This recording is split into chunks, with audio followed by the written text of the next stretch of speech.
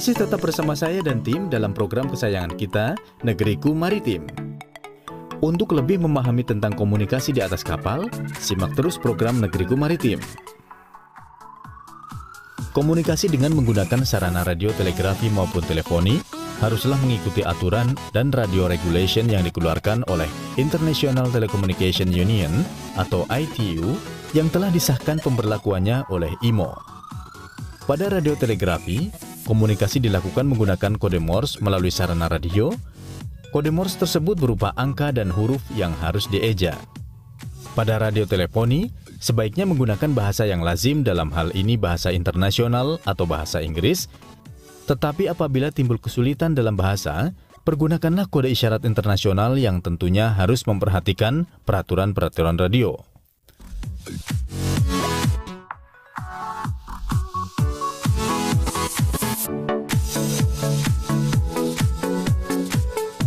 Selanjutnya, untuk berkomunikasi di atas kapal, kita dapat menggunakan isyarat cahaya, di mana basic untuk penggunaan kalimatnya atau huruf-hurufnya itu menggunakan kode morse.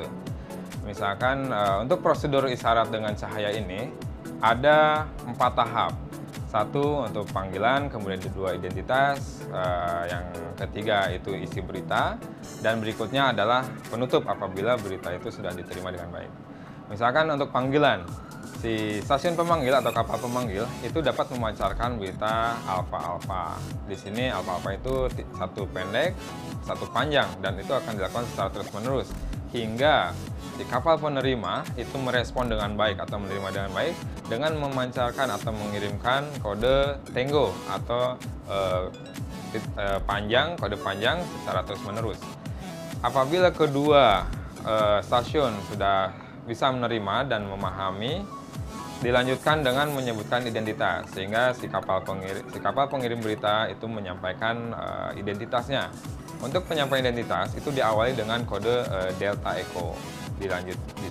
Selanjutnya diikuti dengan call sign dari kapal itu sendiri. Misalkan untuk Madidihang-03, di sini call sign-nya Papa November Hotel Yankee.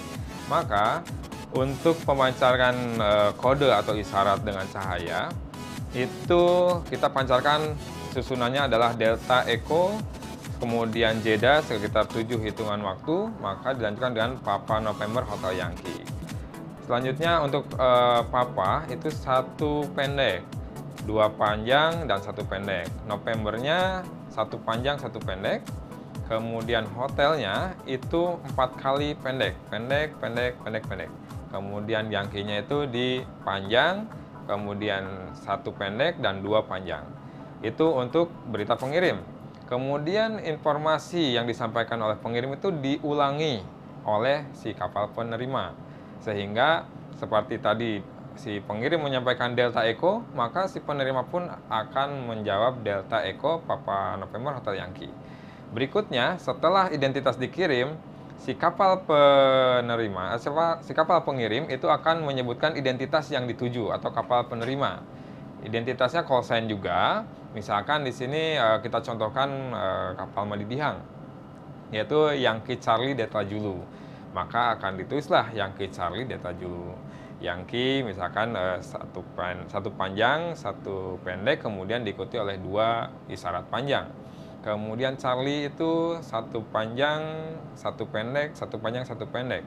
Itu selanjutnya diikuti Delta, 1 panjang, 2 pendek, dan Zulu itu 2 panjang, 2 pendek. Itu setelah pengirim menyampaikan identitas penerima, maka si penerima pun mengulangi apa yang disampaikan oleh pengirim. Itu tahapan untuk bertukar informasi identitas. Nah, apabila saling mengerti, maka tahapan berikutnya si pengirim mengirimkan berita. Maka tahapan berikutnya adalah menutup percakapan atau menutup komunikasi menggunakan sinyal cahaya itu. Maka si kapal pengirim itu mengirimkan kode Alfa Romeo. Alfa Romeo itu 1 pendek, 1 panjang, kemudian untuk Romeo-nya 1 pendek, 1 panjang, dan 1 pendek kembali. Selanjutnya si penerima itu mengirimkan respon dengan memancarkan kode Romeo, artinya atau receive atau menerima, yaitu 1 pendek, 1 panjang, dan 1 pendek. Itulah rangkaian dari komunikasi, salah satu aplikasi dari komunikasi menggunakan isyarat dengan cahaya. Tentu cahaya ini diaplikasikan atau digunakan oleh kapal berkomunikasi pada malam hari. Untuk siang hari bisa menggunakan semaphore ataupun bendera internasional.